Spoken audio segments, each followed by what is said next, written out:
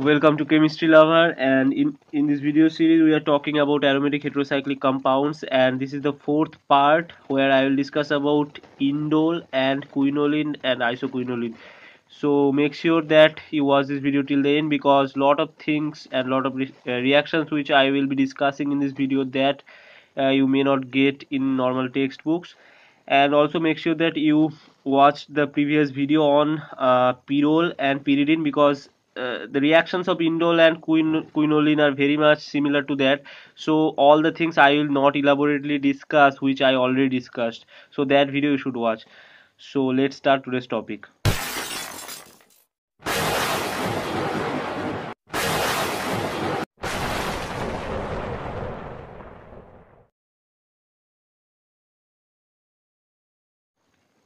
So indole and quinoline, you can see they are fused heterocyclic compounds, where one, in case of indole, one pyrrole ring is fused with benzene ring, and in case of quinoline and isoquinoline, one pyridine ring is fused with benzene.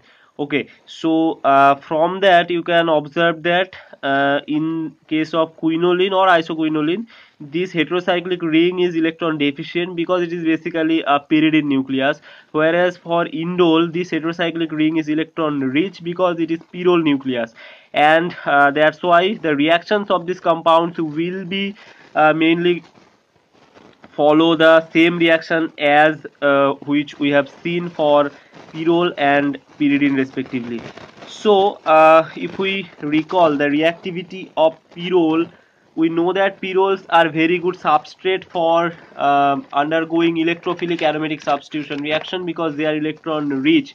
So, and we also know that they react from this 2 and 5 position, right? So to give this product, but in if we apply the same logic, we will think that in case of indole we will get this 2 substituted product like this, but there is a possibility that we can get 3 substituted product, and indeed we get 3 substituted product rather than 2 substituted product. That is, the reaction takes place from this 3 position.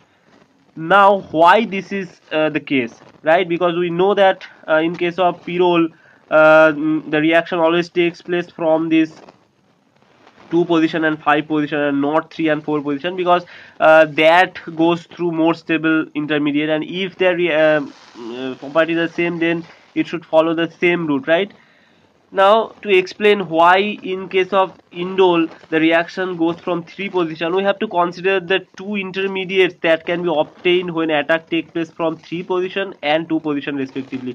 So this is a prototype of electrophilic aromatic substitution on indole, and you can see this is the intermediate for when attack takes place from 2 position, whereas this is the intermediate when attack takes place from 3 position.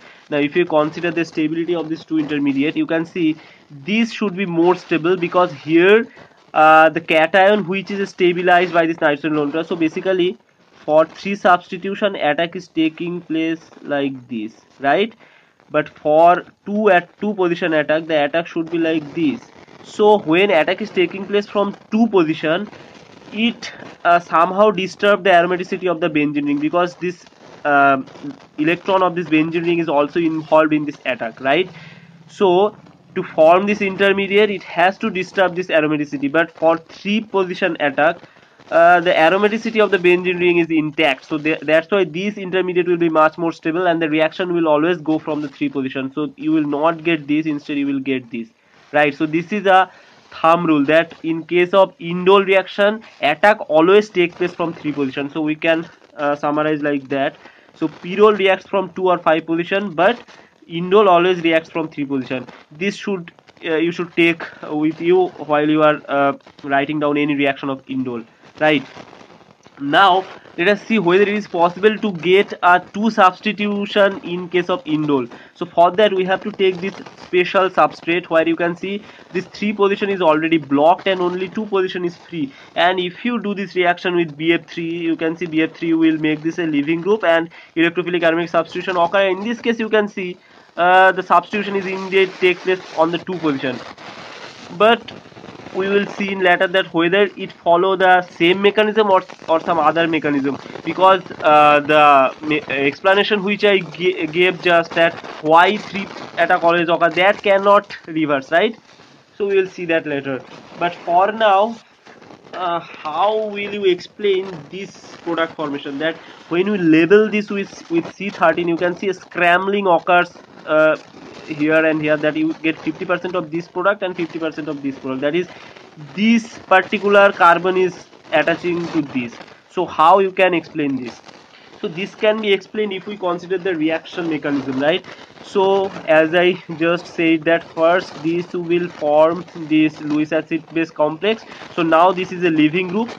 So you can see now at this by assessment of this nitrogen lone pair, it can attack here to give you this intermediate, right? Now you can see this is a symmetrical intermediate, and either this group can migrate or this group can migrate. So probability of migration of this carbon and this carbon are same because it is a symmetrical intermediate, and depending on whether this carbon migrates or this carbon migrates, you will get these two products, and their possibility is 50% each, right? So after that you can see this proton will go and you will get this product. So here you get 50% isotope leveling here, and you get 50% isotope leveling here. So this perfectly explains why we get these two products in 50% ratio. Now from that we can learn a very interesting and very important factor, that although this position is blocked, still the reaction is occurring from this C position only, right? If you write down the reaction by attacking from two positions like this, you cannot explain the formation of this product. So this isotope scrambling proves that whether this position is blocked or not, that doesn't matter. Always the reaction will take place from C position, and that is a very important point because it will help you to predict many reactions of this indole chemistry. So if we talk about other reaction, the manic reaction which occurs for pyrrole, that will also occur for this indole, and this when you treat this manic product with KCN, this CN minus, you will remove this first. Here double bond will form, and then Michael addition will occur. After that hydrolysis will give this product. So these things I already discussed when I discussed about pyrrole. Okay, and this is another important reaction, the reduction of some indole derivative. So here the hydroxy derivative, and if you reduce it with lithium aluminum hydride, you will get this product. So here you can see only this OH group is reduced, and the aromatic nucleus, two aromatic nucleus are remain unchanged or unreacted. So you can explain the product formation like this. So first this OH proton will be taken by La. So La is basically lithium aluminum hydride. So one of the H minus will take this proton to form hydrogen, then this complex will form. Now another hydride can take it and you will get this.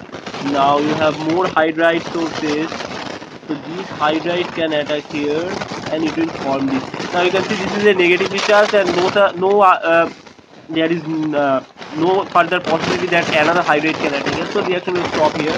And after that, if you do work up with H plus H2O, you will get this product. So this is how this product will form, and the aromatic ring will be unreacted. There are some more reactions.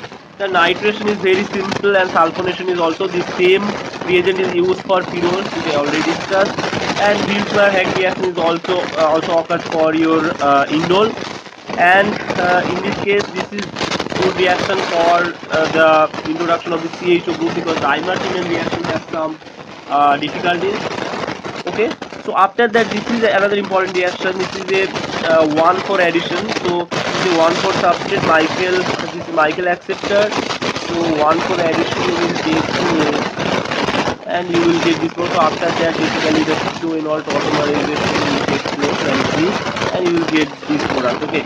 Now the interesting thing is what happens if you have a substituent over here. So you can see here the chemistry is totally different, and first step attack is same, that is 1,4 addition type of attack will occur. That is at 4th position the attack will happen like this. Okay, so again you can see although this position is blocked, this position is blocked, but still the attack is occurring from the C position. So you will get this. Now you can see as there is no proton, so in the previous case it was a proton, so this proton was taken up by this negative charge, and you got your aromatic ring back. But here you can see it is a methyl group, right? So the proton abstraction step doesn't occur here.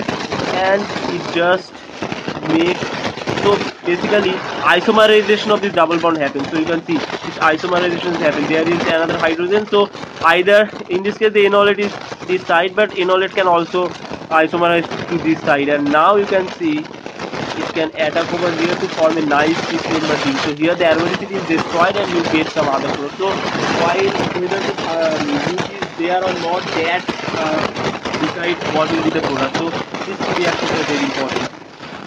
Now there is a very important question on the basicity of different indole derivatives. So these are three indole derivatives. This is normal indole and these are two derivatives. So what are their basicity orders? So if we want to predict their basicity, we have to first consider their conjugate acids and their stability.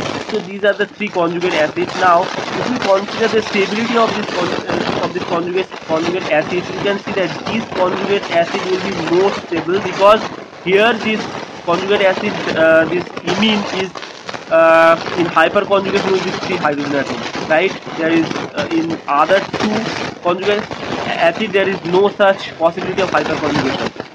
Now in this case you can see, due to the presence of this methyl group, the starting material or the unprotonated molecule, this is in hyperconjugation. So this double bond is in hyperconjugation with this methyl group, but after protonation this hyperconjugation is lost, right? And this is normal indole. There is no hyperconjugation in the unprotonated molecule or in the protonated molecule, so there is no loss or no gain. But in this case you have a loss of stability, so that means this conjugate acid will be more stable, then this, and then this. So if we arrange them in order of their basicity, molecule 2 will be most basic, then it will be molecule 1, and last will be molecule 3. So molecule 3 is least acidic because the unprotonated molecule is much more stable due to hyperconjugation, which is lost when it is protonated, right? So this question is very important. Now we consider about the decarboxylation of these four compounds. So if you consider these two compounds where you have substituent over two position, so in this case the carboxylic acid is group is directly attached to the two position, whereas in this case basically it is like this. So here another carbon is there and you have this OH group. So in this case the carboxylic acid is linked with this indole ring with one CH2 group, and here it is directly linked to this indole ring, right? So when you heat these two compounds, you can see decarboxylation occurs for this compound where it is attached to it one CH2 group, but no decarboxylation occurs for this compound. Now why this is so? So we can explain it like this. So first step, protonation will take place to give you this. So here you have two protons and here you have this O minus, this NH plus. So now you can see if this push its electron, here you will have a negative charge, so it doesn't have significant stability. But in this case, if it take up a proton from here, so what you will get? You will get this type of compound where you have hydrogen here, and now you have here this CO minus, here you have iminium. Now if it push its lone pair, then it can again push and this bond can go here.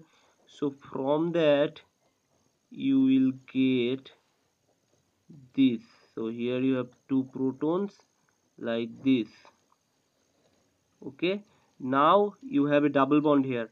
Now this hydrogen can go and it can take up a proton to give you this aromatized product, right?